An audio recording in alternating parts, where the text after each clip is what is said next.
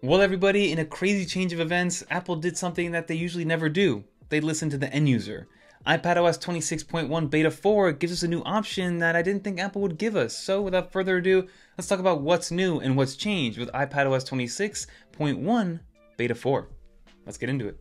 But now, before we continue, if you do enjoy videos like this one where we keep you updated on all things Apple software, definitely consider subscribing to the channel and also consider becoming a channel member to get some of the awesome wallpapers that we showcase throughout the video. But let's get into the first change, which is going to be an epic one.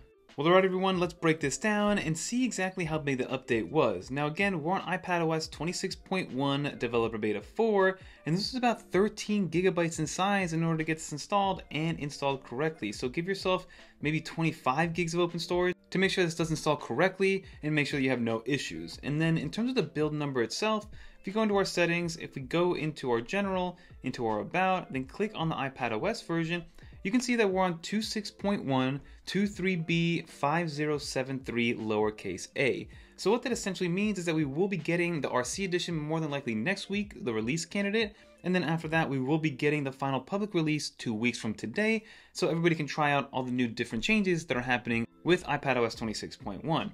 But now, there's one major change here that happened with 26.1 Developer Beta 4, and that's going to be that Apple's letting us play with the liquid glass levels when it comes to all the UI elements. When Apple first went with liquid glass with 26.0, the original beta, they went back and forth on how opaque they wanted it, how glassiness they wanted it in terms of all the UI elements. But if we go down to where it says display and brightness, we have a new toggle here called liquid glass, as you can see. You tap into that and you now have two options. You have the clear version and the tinted version. You can see that there is a representation up here to allow you to see what's going on and what it's going to look like moving forward. So you can see that it says choose your preferred look for liquid glass. Clear is more transparent, revealing the content beneath. Tinted increases the opacity and adds more contrast. So again, if we click on the clear, you can see that we can see a little bit more behind what's going on there, versus if we click on the tinted, you can see that it's more opaque, while there still are some UI elements behind it that you cannot see nearly as well as you could before. So I thought the best way to show this off is to actually see the UI elements change in real time and how that affects your experience throughout the operating system. So here you can see that if I go back into my settings, we should be on the clear version. That's the one that I personally prefer. So if we go into my Photos application, this kind of shows off the best way from a UI element when it's going to change. So you can see that we have our toggles down here, the years, the months, the all that we had before. If I go like this, you can see that the iPads and the pictures behind it are pretty visible when it comes to the UI elements down here. As I kind of move around, you can see that a little bit more goes behind it, and you can see that like the red of the home screen over here is actually behind it. Now, if I get out of here, we go back into our settings, go into the tinted version, you can see that first off, everything is changing over here. So tinted, you can see that there are some elements that are changing here. Let's go back to the Photos application. It is more tinted and you see far less. As you can see, you probably can't even see much of anything down there. You can see a little bit of it, but overall it is much less clear. And again, that makes sense because we're going from clear to tinted. Now, I personally prefer the clear version. I don't know why, it just makes it look a little bit more kind of premium from an operating system and software perspective, but it's all gonna be preference at the end of the day. And that's the main change that's happening with the Beta 4 update. It's all about this new liquid glass redesign and the ability to kind of go back and forth with your liquid glassiness, which is something I didn't think Apple would give us. Now, I do wish that it was more of a slider versus a toggle, and I do wish we can kind of maybe go all the way over and to the right and left to determine how glassy we want it, but at least we do have an option for the first time to determine how much liquid glassiness we want on our iPads and our iPhones and of course our Macs.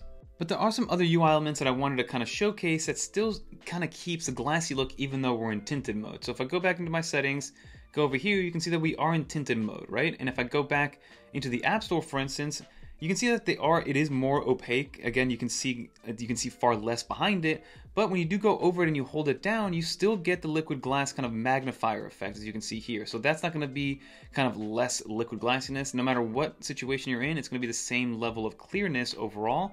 But outside of that, it does kind of make everything else more opaque. But that's pretty much the biggest update here. We did get some other updates in Beta 3, which I did want to kind of call out here, which is basically bigger explainers for each one of the sections over here. So accessibility, all the different Apple Pencil stuff, or maybe even Control Center. You can just get more explainers in all the settings menus.